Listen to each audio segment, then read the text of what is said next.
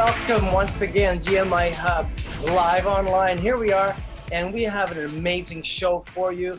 Our contestants, or I should say our panelists today, Emma Julian and Rebecca Webster, have been with us before, and Kathleen Jones is joining us today. And we're going to be talking about rights, royalties, and licensing, part 2. So thank you for joining us. My name is Dale Borland. And I'm Cheryl Dewick. I'm so glad you're able to join us today for part 2 of this conversation of rights, royalties, and licensing. You know what? The reason we're doing this is because many of you, after our last broadcast, had a lot of questions. You all said, great information, but break it down for us a little bit more. So these lovely ladies are here today, and they're going to help break it down for you. We have Emma from Resound. You may remember her from the last time that she was here. She is the industry relations person for Resound, and I'm probably saying that wrong. Industry specialist. Close? Industry partner specialist. I was close. We also have Rebecca Webster back from the Canadian Musical Reproduction Rights Association. Did I say that right? Welcome back. And new to our panel, we have Catherine Jones, who is from Connect Musical Licensing. We want to welcome her. She's got 25 years of being in the licensing industry, and she is a wealth of information. And from what I've read about her, she has been known for her kindness, her openness, and she's been so influential on with artists, helping them out in this area. So welcome, Catherine. It is such an honor to have you all here. Thank you. That was a lovely introduction. So ladies, well, this is kind of a repeat for Emma and Rebecca and a new question for Catherine, but we're going to start a little bit, do a little bit of a review. Can we redefine again licensing? What is licensing, especially here in Canada, because in other countries it has a whole different meaning. So what is licensing here? Maybe we'll get Catherine. Sure. Yeah, sure. I can go. So basically, whenever there is a commercial use of a copyrighted sound recording, a license is required, and that license can either be obtained directly from the owner of the song, or it can be licensed through collective licensing through an association such as Connect. I'm pointing to the squares: Resound, SOCAN, CMRA. And you know, blanket licensing through these CMOs is the most efficient way of getting a license out. So that's why the majority of tariffs are based on those types of licensing regimes. It's a one-stop shop for the customer, the licensee to come to get one license that covers, you know, most, if not all. You know, there's some I can't say it's going to be 100% all the time, but for the majority, you're going to go to one place to get the license for the copyright in that particular area. But it's important to remember that there's 2 different types of licenses, and there's 2 different types of copyright. Ah, okay. Well, we're going to be talking about that. Rebecca and Emma, do you have anything to add to what Catherine had to say about licensing? I was going to say that maybe if you aren't familiar with the term licensing, you might want to think of it as a sort of permission that you're granting someone else.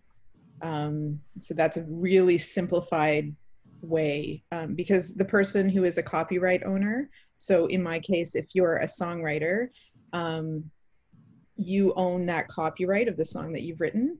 And if you are going to be licensing it, you're going to give permission for someone else to use it in some way. Okay, excellent.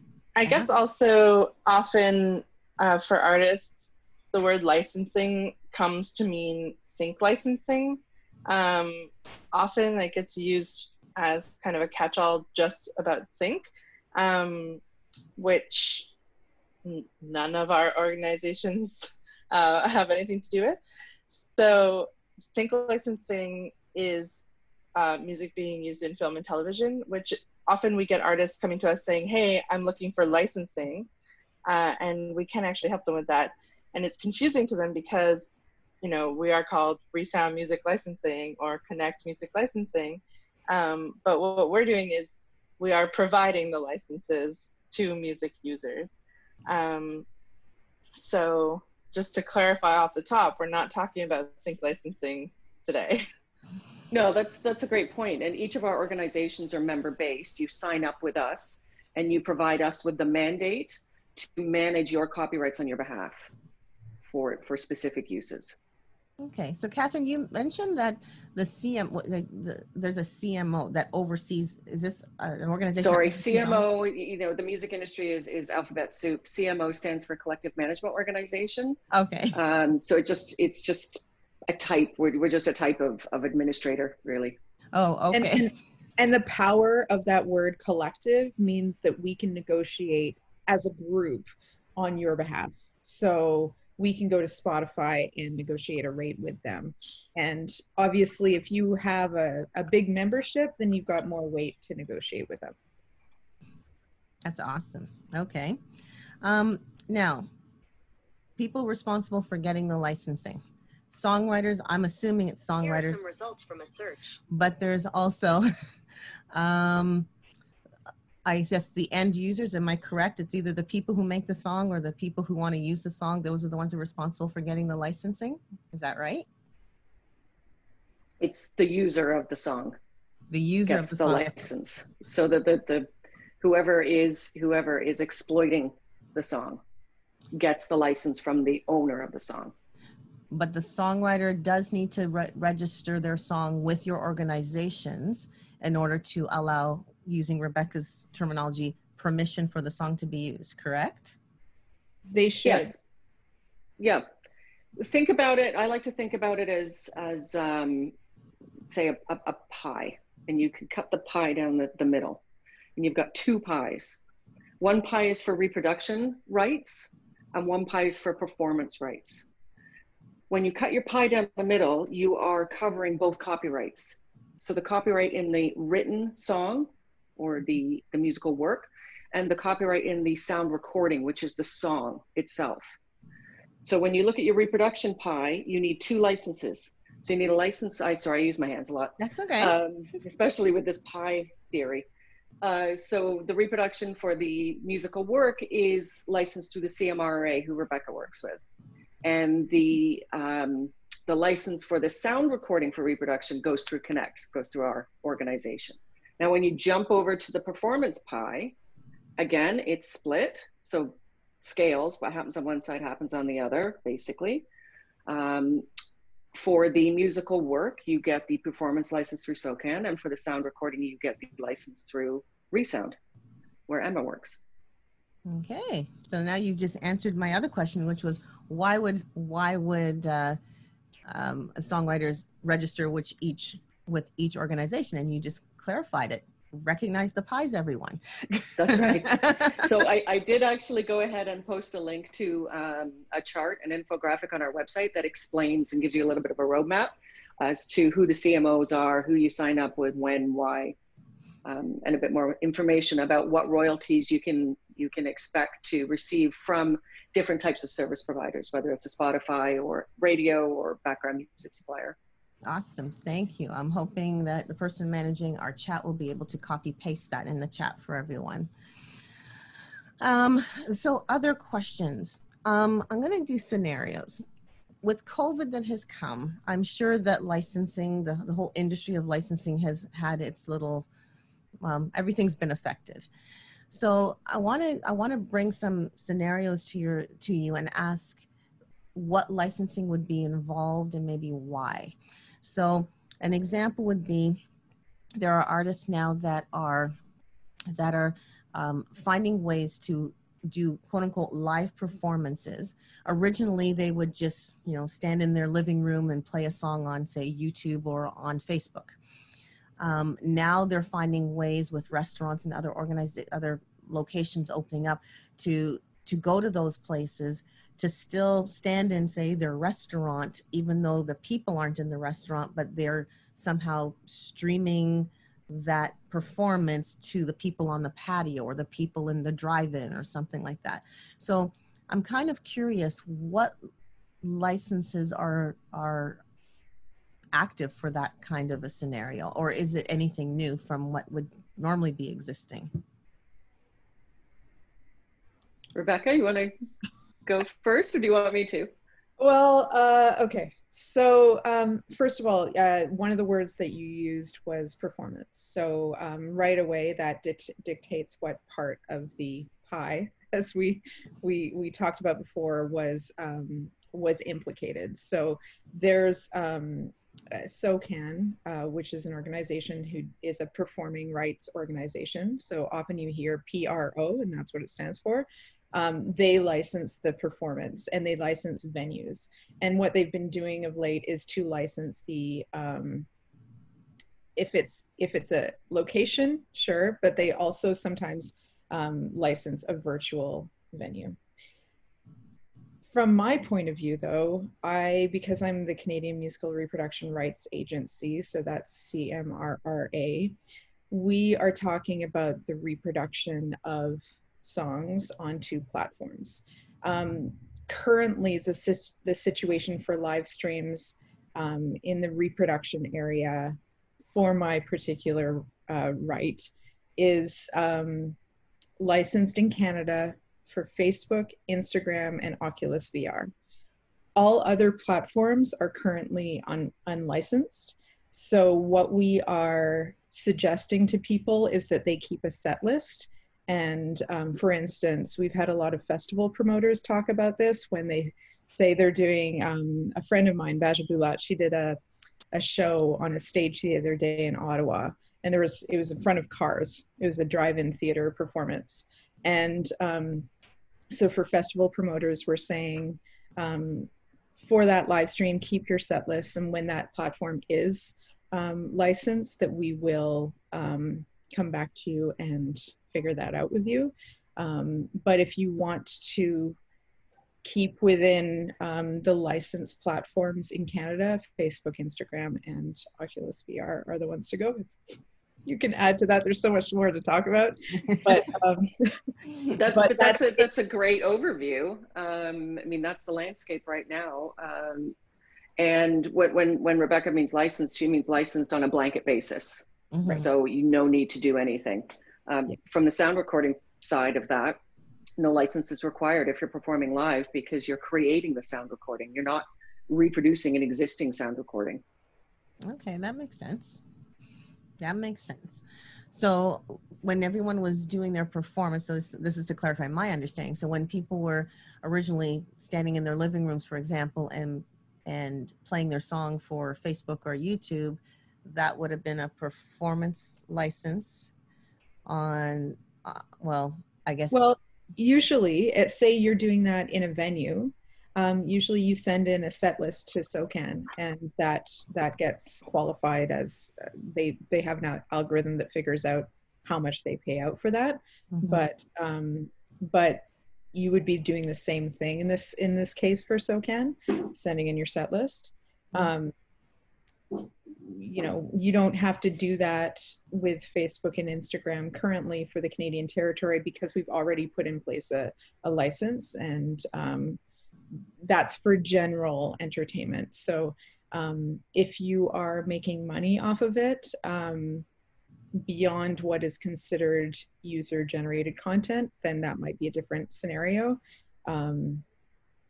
And also this might explain some things that you might have noticed, like if you were on the platform Twitch and there were DJ sets that were getting dropouts, that's because there were copyright claims coming at the platform, and they were saying you can't use the Prince song, you know, like in this live set, because it's not licensed. So what I've heard from our legal team is that it's an area that they're catching up on, except for this takes a long time to have all parties agree on these type of things, because what we're talking about is the value of these copyrights, and you know, it's not just performing live. It's there's copyrights implicated. Speaking of copyrights, I think we asked this question the last time, but the proper way to copyright, if they're registering with you, that's not a copyright, correct? registering for a license, registering their music is not copyrighting their music. I just wanted to clarify that because I think some people thought that was the same thing. No, I think we answered this question previously, where if you've written the song, the copyright exists. Yeah. And if you're just registering them, you're basically registering into our database, into our library. Right. And that applies to everyone. Everyone has a database in this group of collectives, and it's how we manage how to pay you. It's actually easier to prove ownership or copyright now in the digital world because there's a digital footprint, whether it's the writing of the lyrics, the recording, the production of the song. There's a digital footprint that you can prove and say, look, I created this on such and such a date. Yeah. As opposed to the old days when you used to have to mail yourself a copy. Yes. I remember those days. Hey, thank you for clearing that up. I think we could still talk a bit further, but I just wanted to remind everyone who's just joining us now, we are talking to three great panelists, Emma Julian, Rebecca Webster, and Catherine Jones. Now, Emma Julian is from Resound, and Rebecca Webster is from the CMRA, and Catherine Jones is from Connect. And we're talking today about rights, royalties, and licenses. And now you may think to yourself, we've done this topic before, but it's so much to talk about, we had to do it again. So we're so glad that you joined us. And at this point, I'd like to just invite you to share this with other people. If you know people that might be interested in finding more about this, maybe they're into music themselves, or they're an artist themselves, just share the experience. Let people know about this, and it'd be great for us to be able to connect with them and you as well. And don't forget, we're going to upload this onto our YouTube channel later on in the week, so it'll be there for you as a resource anytime you need at GMIHub online. Thank you, Dale. I do have, it looks like I have one question that's come from the audience. They want to know what sign up means. What does sign up mean? Is that related to the, again, signing your music up or something else?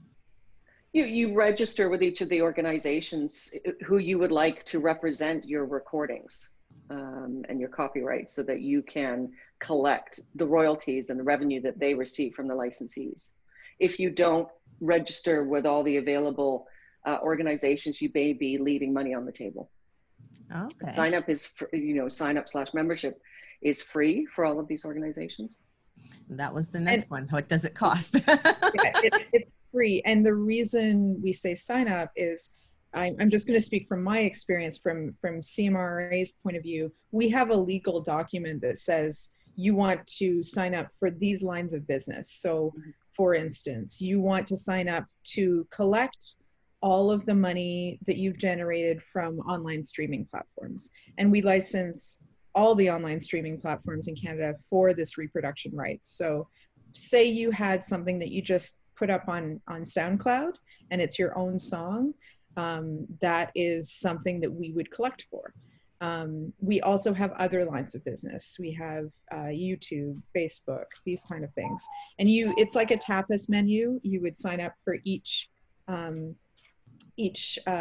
of business as needed. And the reason it's a legal agreement is because we're talking about a lot of money.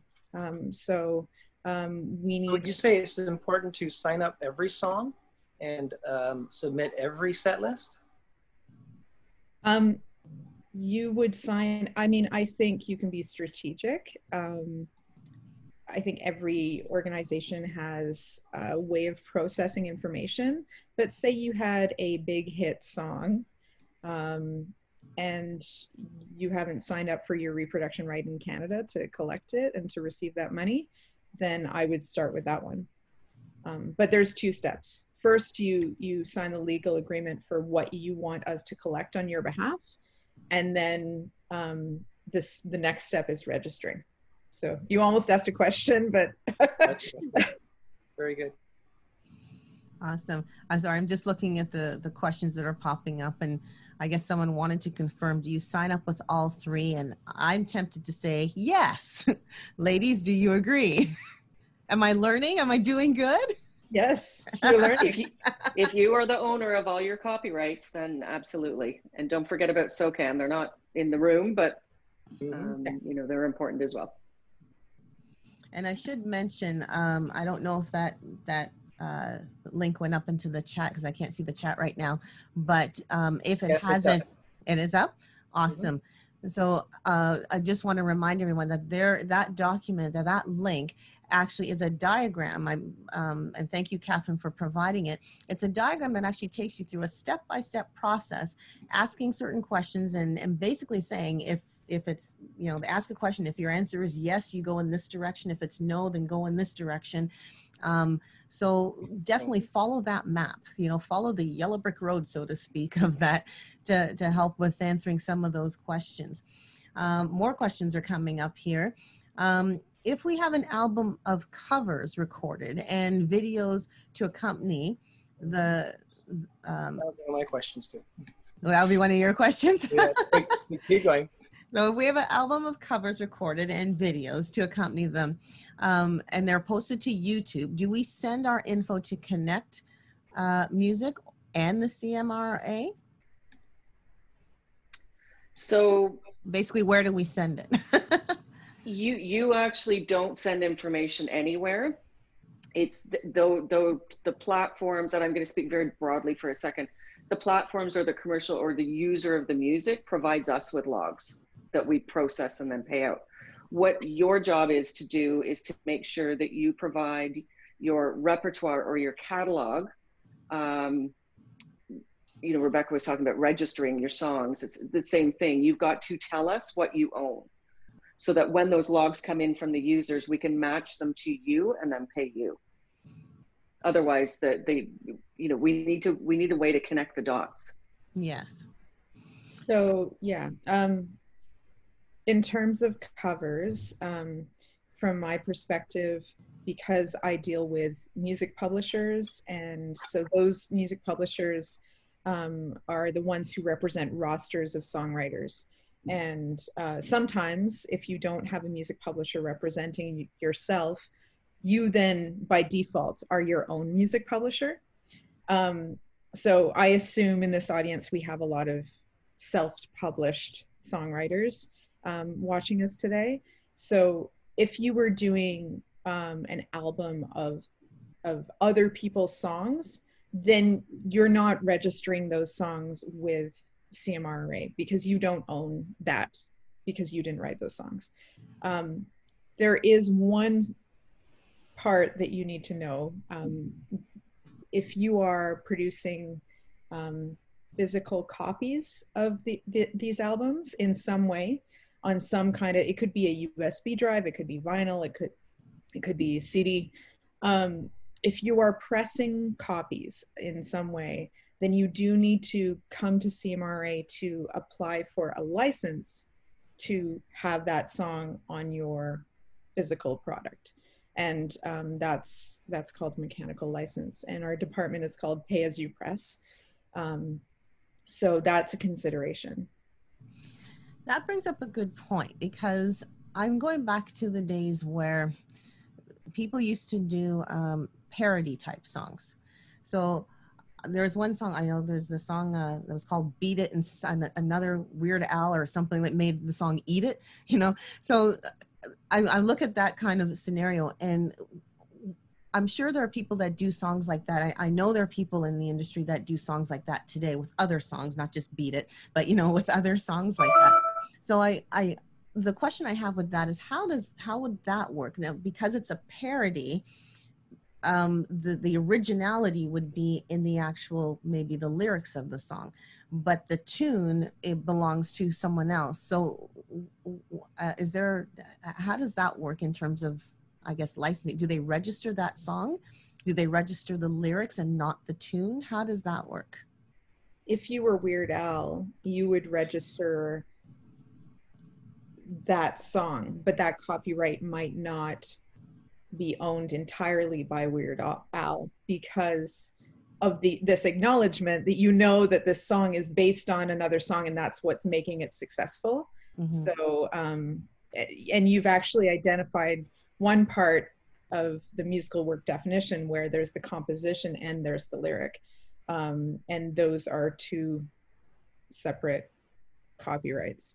I don't know. I've never been asked about Weird Al before, but if you, I'd love to see the breakdown of that, to be honest. Yeah. So I understand the Canadian and the American have different different loyalties or problematics because of that. Because Apologetics is one of the groups that I'm friends with, and they do a lot of parody, and they're American, and they have to do certain things to make it legal for them to do so. For Canada, I believe it's different, and I'm not even sure what that means.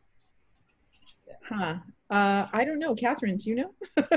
Well, I've never, because I've always been on the, you know, more the label side. I've never dealt with parody, but I would liken it, I would think, to a sample.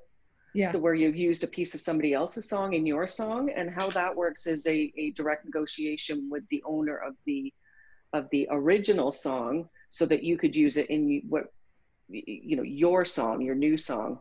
Yeah. So just like registration, the ownership, sorry, not registration, but with the composition, the ownership may not be held 100% by you, But depending on the arrangement that you made with the owner of the original recording. You may have to split it 50%, 90-10, whatever. Ah, okay. So I would presume it's similar. Weird Al would be getting the compensation for the performance, because there's no doubt that Sure. performer. So Yeah. that implicates a different right, but you can see that he would get be able to collect royalties for the performance. It's just that on the songwriting side, that reproduction, that would be a negotiation. Yeah. Right. So on a sample, you would be able to collect on the reproduction and the performance, and on the this is so complicated, on a parody. Yes. On a parody, you would only collect on the recording and not on your side. I also have a sneaking suspicion. I mean, it's been almost 15 years since I was in college learning about all of this, but I have a feeling that parody might fall under fair use. And so there's also a chance that in Canada, maybe So it's just there is that complication, but that's not for commercial use. Mm-hmm. So Weird Al, we know he's super commercial, so I feel like Yeah. there's definitely a negotiation going on. I mean, just any kind of usage of any sample is a direct negotiation with a music publisher. So yeah. Interesting. Okay. It's clear as mud. It's Yeah, I think it's complicated to the point of where somebody else might answer that question. Well, I asked because I know that there are people that do that. They actually take a song that's already famous. I mean, Dale, we can go back to an exercise that we were told to help people learn to write songs. And some people don't take it all the way through. They're told, find a song that you think is that appeals to you, that is a hit. Now take that song and change the words. And sometimes they just stop there and go, okay, I want to publicize it. Whereas the next step after that would be, now try and change the tune, now try and, and change the background or something like that. Yeah, and change, then you change the melody to your melody, but then you take the music and change it to what melody you've created. So you're ending up recreating the same style, but with different chord progressions. Right. When they go through the whole process, then it's a brand new song. And that's where all what we've been talking about, taking that brand new song and registering it, makes sense. But then if they stop part way, which is a parody, it's interesting to see. I just was curious to see what would happen with that. Another question that has popped up. What is the turnaround time for licensing, receiving, I guess, the royalties from, sorry, it's correct to say the royalties from all the licensing? Is that the right way to say that? Yep. Okay, that's the correct term. So what is the turnaround in general time? So CMRA pays out 4 times a year, 4 quarters a year. And sometimes we actually have more than that, and we do sort of special installations of royalties that are coming out. Sometimes that's because of new platforms coming in, but yeah, we're regular, so 4 times a year. It really depends on, say you register with us tomorrow, there is a defined time. It takes us 5 to 10 business days to get your information into the system, and then at that point they ask for all the registration information, and that actually takes quite a bit of time to put together and get into our system. So it depends on the timing versus the quarters at how we pay out, but 4 times a year. 4 times a year. How about with Resound, Emma? Yeah, I mean, it also depends on timing. There are a lot of moving factors, moving parts. If you are a member of one of the member organizations, such as Connect, or say ActorX, MRock, or Artisty on the performer side, you know, Resound has to collect all the money, process the logs, and then send the money to the member organization, who then passes it on to the member, to the artist member or master member. So it could take a long time. We do have to process all the logs at the Resound part of this all happening. So that can depend on when we receive logs for certain tariffs. If you're earning your royalties primarily from public performance or primarily from satellite radio or whatever, it depends. So it can take some time, but I think the general answer that we sometimes give on this is usually about a year before, from the time that you register something, especially it depends, like if it's getting airplay now or if it was a long time ago, that kind of thing. So it depends, but generally about a year from the time that you start the process to the time you might get a payment. Okay.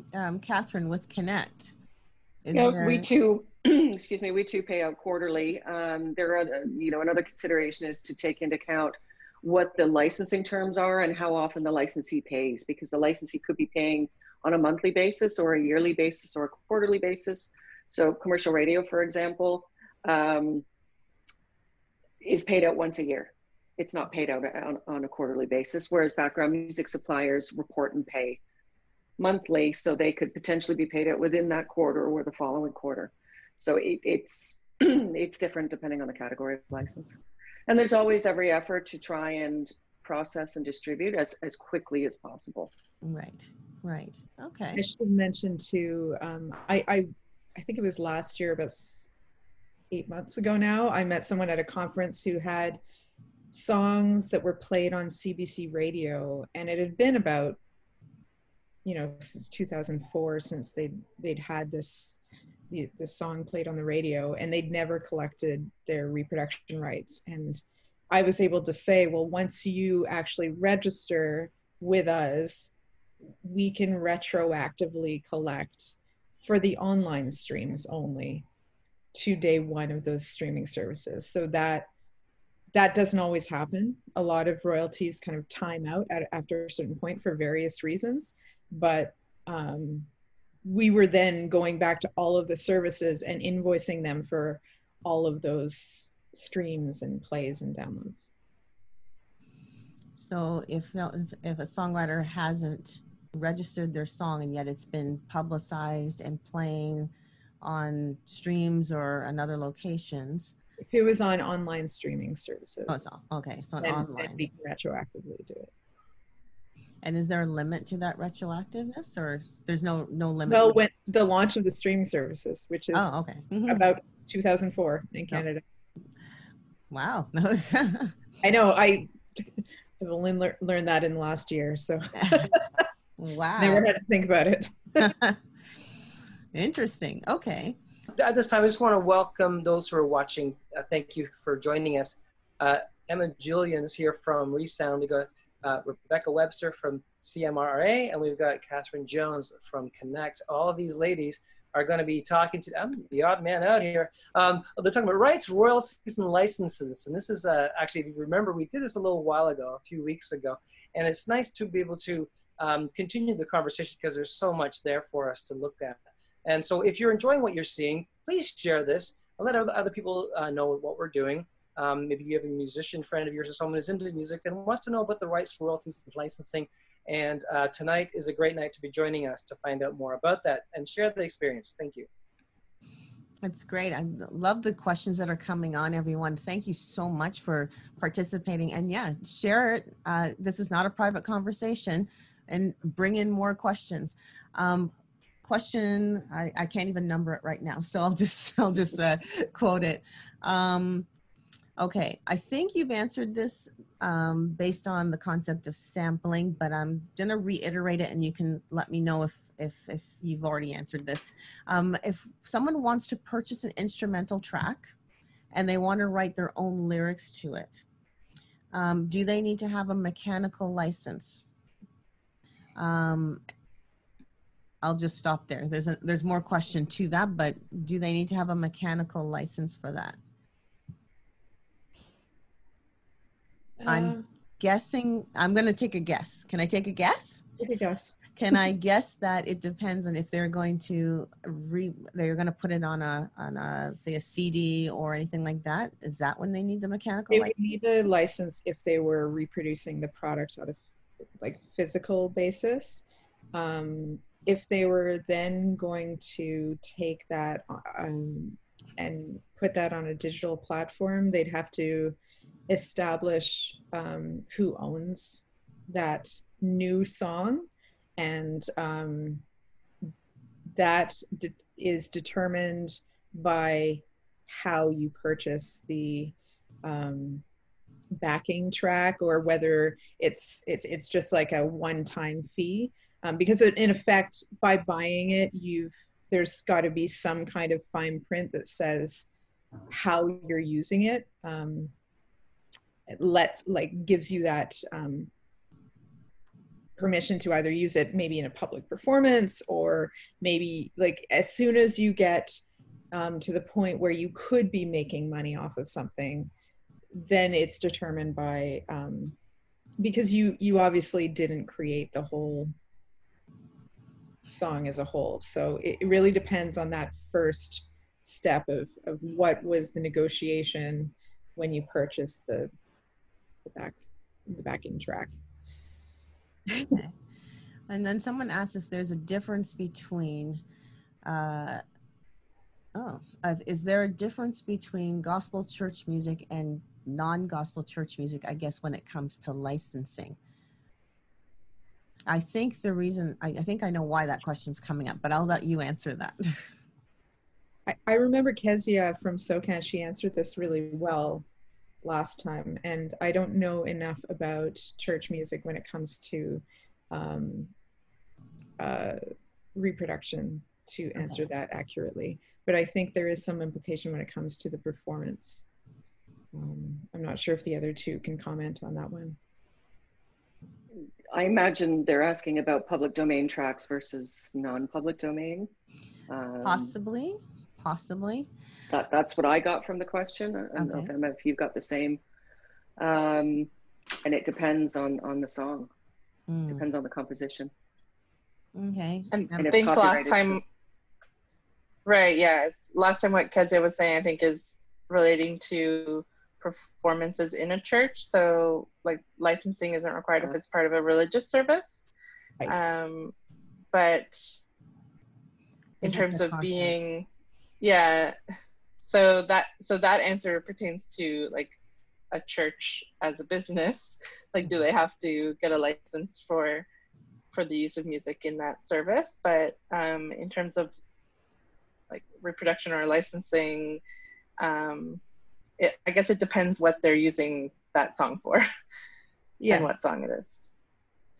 Yeah, for me, my royalty always depends on who owns the song. That's where you start. And once you've determined who owns the song, and it could be multiple songwriters, then you determine how that's compensated. I want to ask about Canadian content. Does that have any effect or any repercussions or impact on the licensing at all? For CMRA, I can say that we work with copyright holders who are streaming, playing, and downloading songs in Canada, but that doesn't mean that they are based in Canada. So it doesn't matter. We're based on what's happening in our territory rather than where the copyright owner is based. Okay. Catherine? I guess in theory, for Canadian rights holders who are earning royalties through commercial radio, it would benefit them for Canadian content to be higher because then there would be more opportunity for them to get radio play. But that's the only thing I can think of. Yeah, our licenses do not require Canadian content percentage or guidelines. So we could potentially license an American business operating in Canada, but that's not our job. Right. Right. When we're talking about the maple content, you know, the music, the artist, the performance, and the lyrics. Over those four things are what you're speaking to there. Okay, ladies, are you familiar with CCLI? Does that ring a bell to any of you? No. No. Doesn't ring a bell. Okay. Because someone had a question about how does CCLI fit into this? And even I have to think about that. Well, first of all, what is CCLI? What does that stand for? I believe it's a... Oh, okay. Hang on. I'm pulling it up. Okay. Christian Copyright Licensing International. There you go. Yes, that one. So they provide information and resources for churches and copyright owners around the world relating to copyrights of Christian worship songs. Yeah. Okay. So it sounds like they are in themselves a collective organization that licenses on behalf of copyright owners, but in the specific realm of Christian worship songs. Oh, okay. Sounds like they could answer that question from before. Yeah. So I guess would CCLI, would that kind of an organization be your clients then? Is that what I'm picking up? No, the only clients of CMRA are music publishers. So if they were a music publisher, then like of Christian based music or gospel music, then they could be our client for sure. Okay.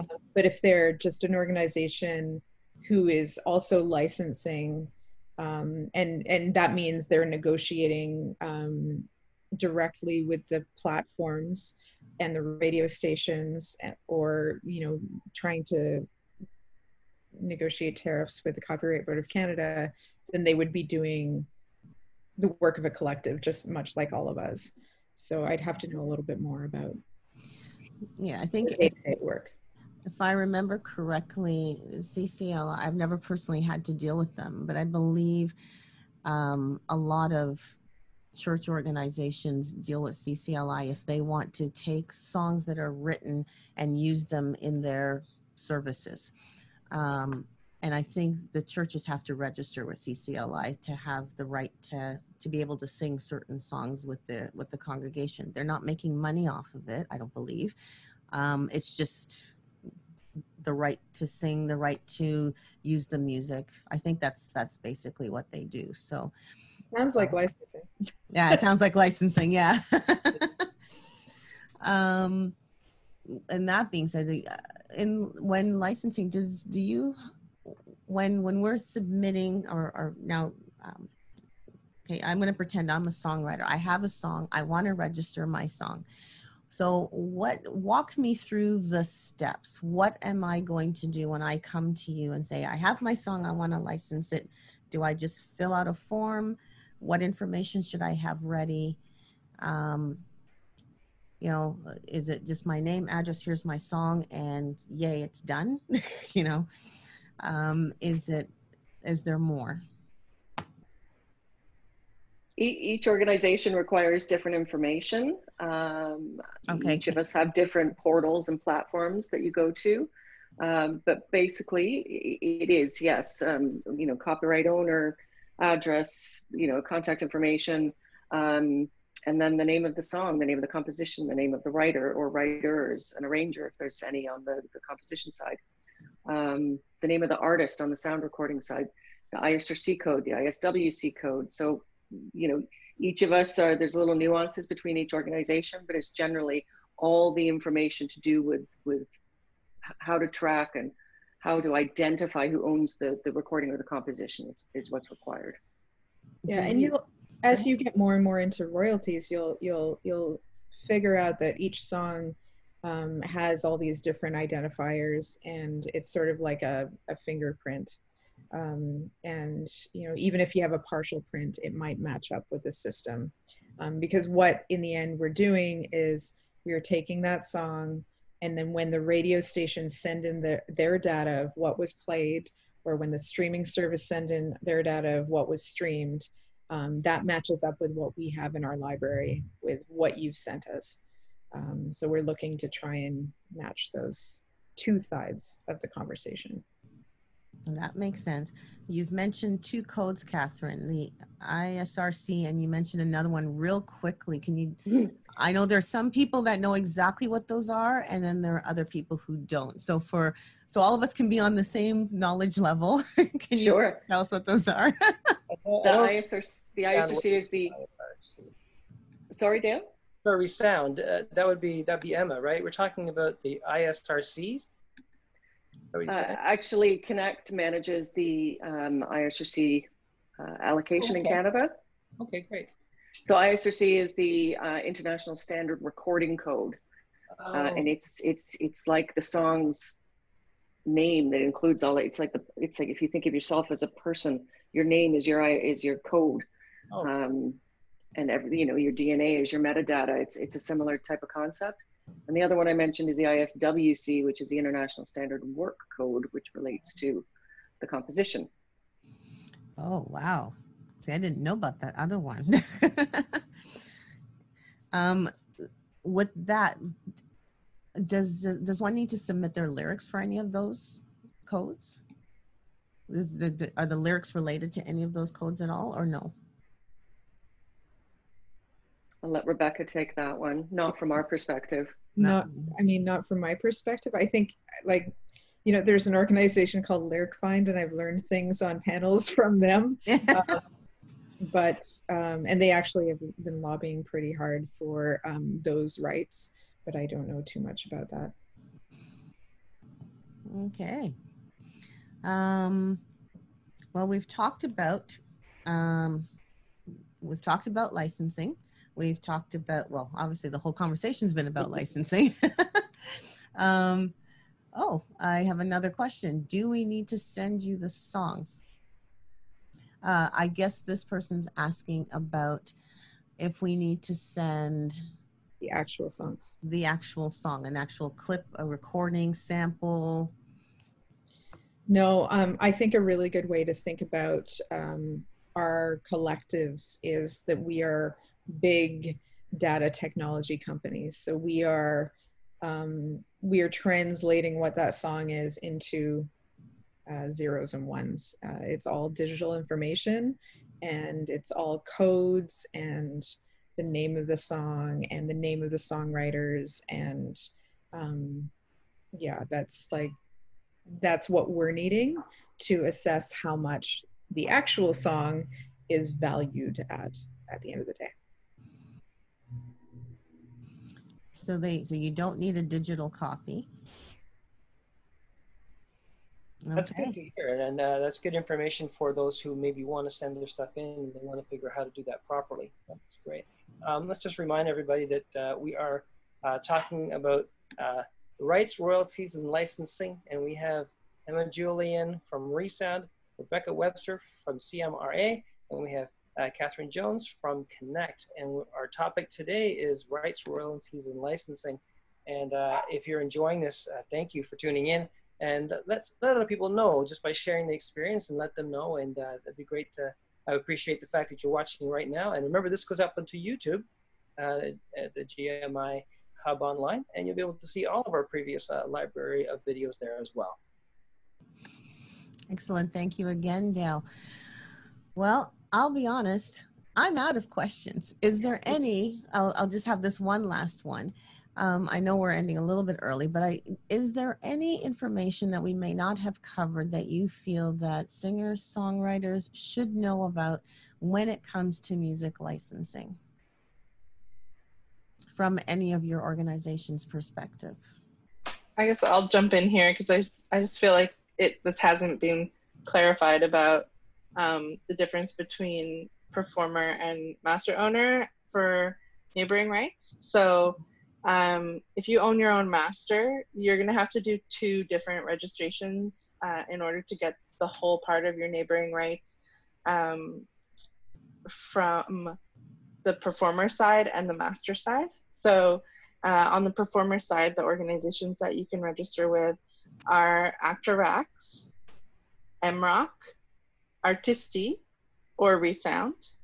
And then on the master side, Connect Music, Soproc, or Resound. Okay, so just wanted to clarify that, get that out there so that people know that they can do a little bit of research. And I think also on Catherine's chart that was linked to in the comments, it also shows those organizations on the performer side as well as on the master side as options. Do any of these organizations are all similar to well, okay, there's a set that were similar to Resound. They all do the same, they're just different names. Is that correct? They don't all do exactly the same thing, but they are Resound's member organizations. Okay. And especially, I mean, I'll let Catherine speak to the differences more on the maker side, but on the performer side, the main differences, I would say, are the international agreements. And so it's really important to do some homework and make sure that if there is an international market in which you are getting a lot of radio play or you're touring a lot and getting a lot of traction, you want to make sure that you're well represented in that territory.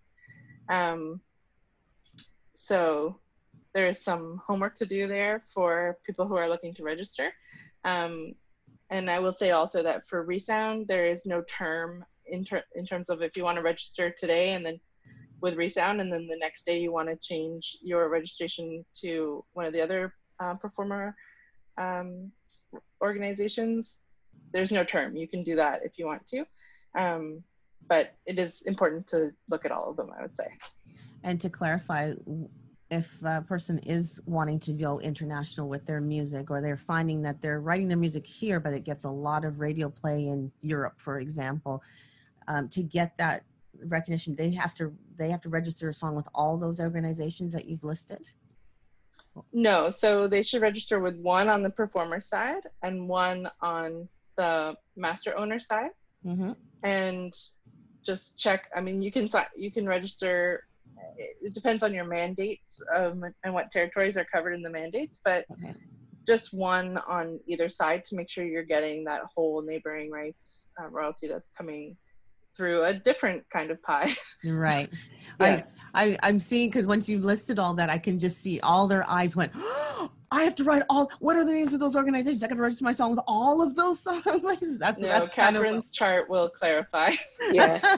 And just to give you some context around that, for reproduction royalties, every dollar that comes into Connect or comes into CMRA, 100% of that dollar goes to the owner, so the publisher or the label.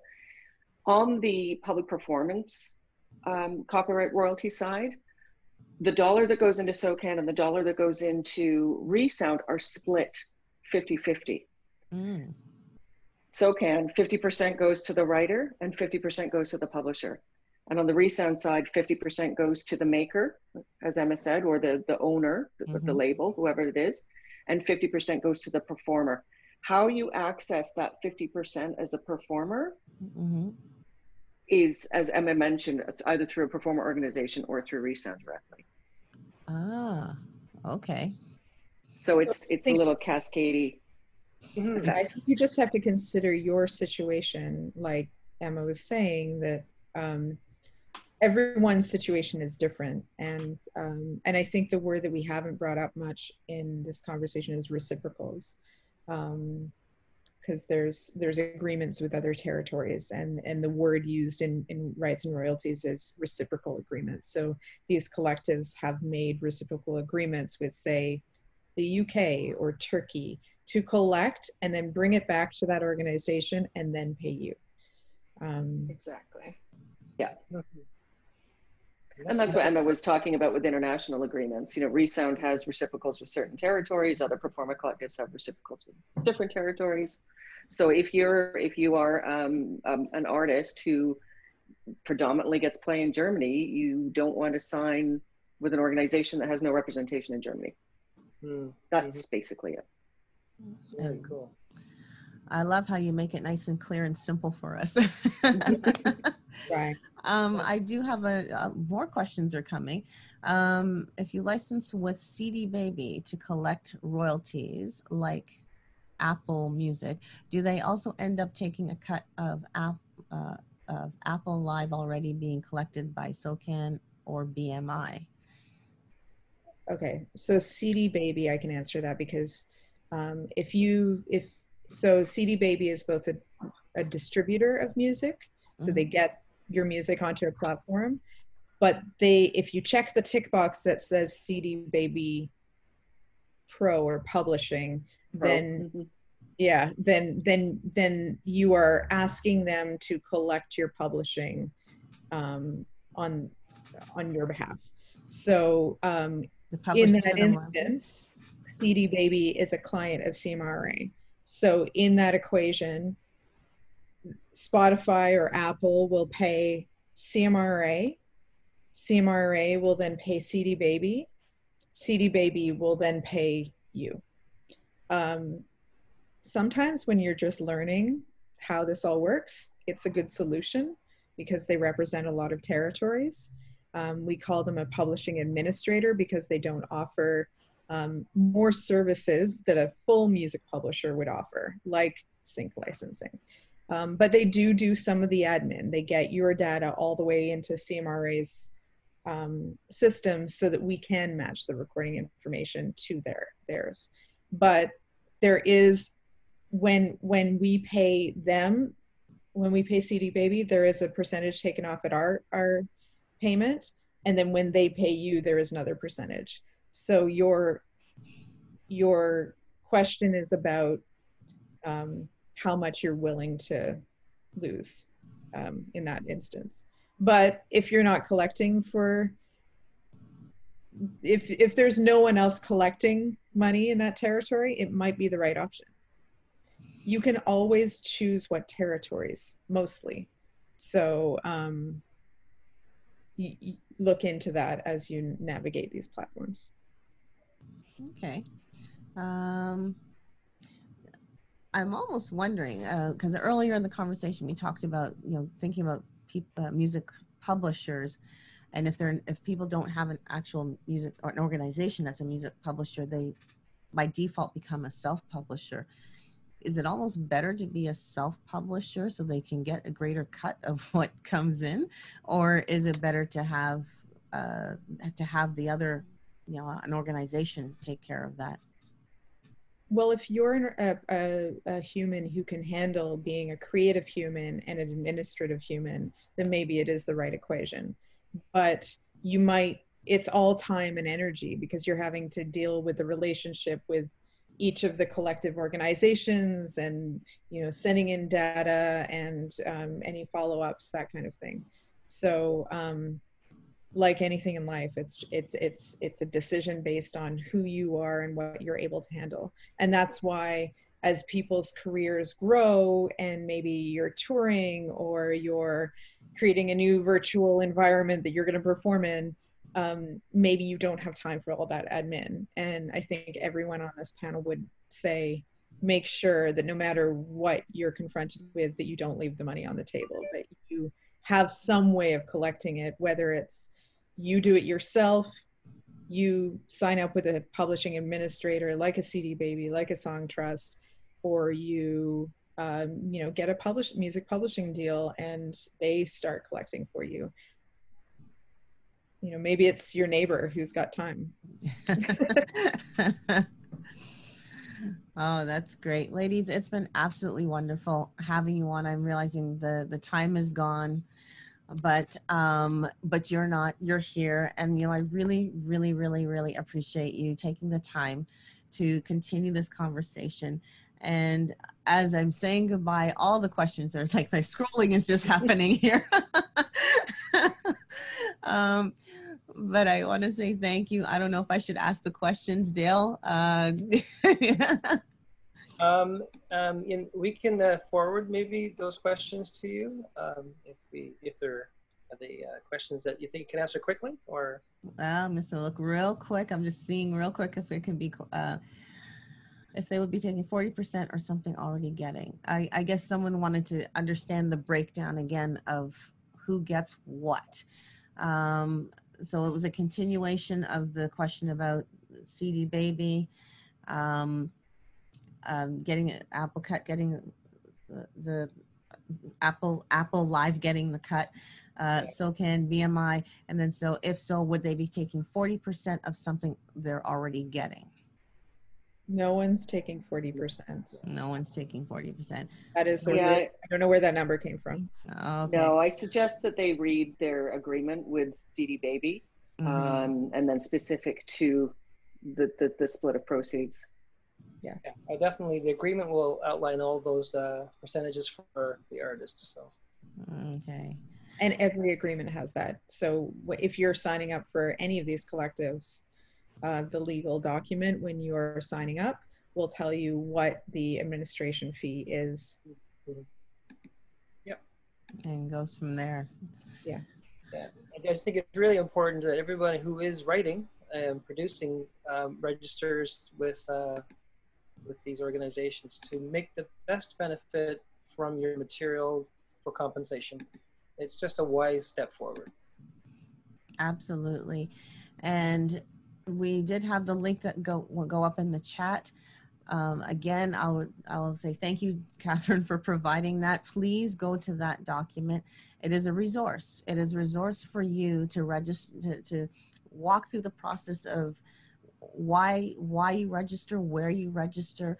It'll hopefully answer all the questions or most of the questions. And if there are questions, Connect and CMRA and I was gonna say, and Emma's company, no, and Resound, all have inquiry lines, general inquiry lines that you can forward questions to.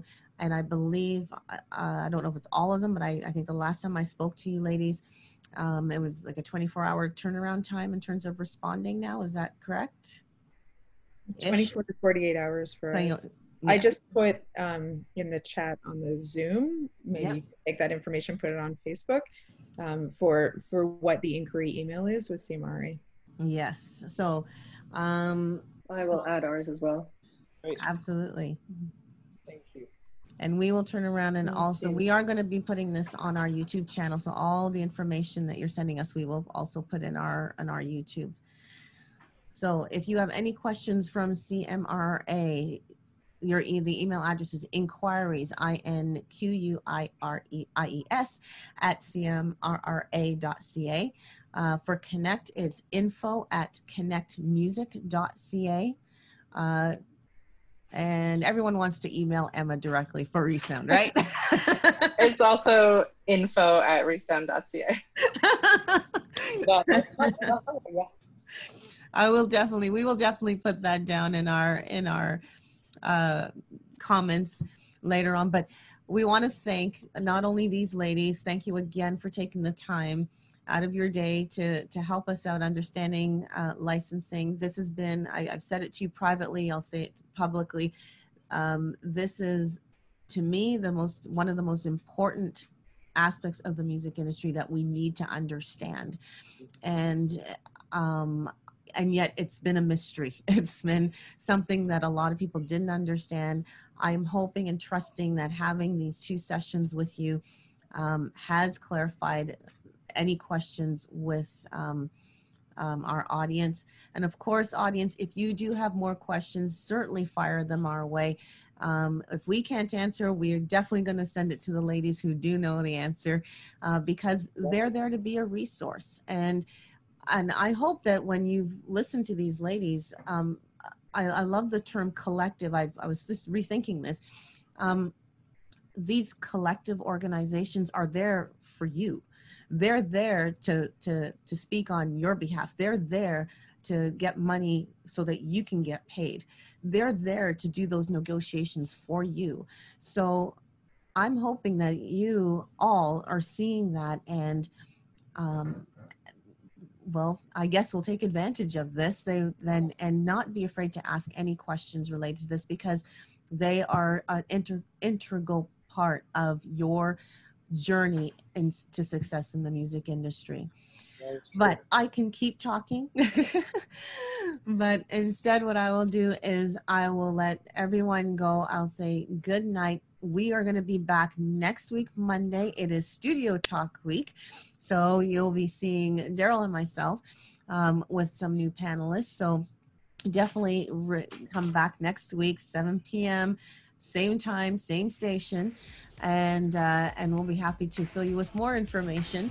And again, bring your questions, bring your friends, share the experience, because we are here to encourage unity, community, mentorship, and talent growth. We'll say good night for now. See you next week. Take care, everyone.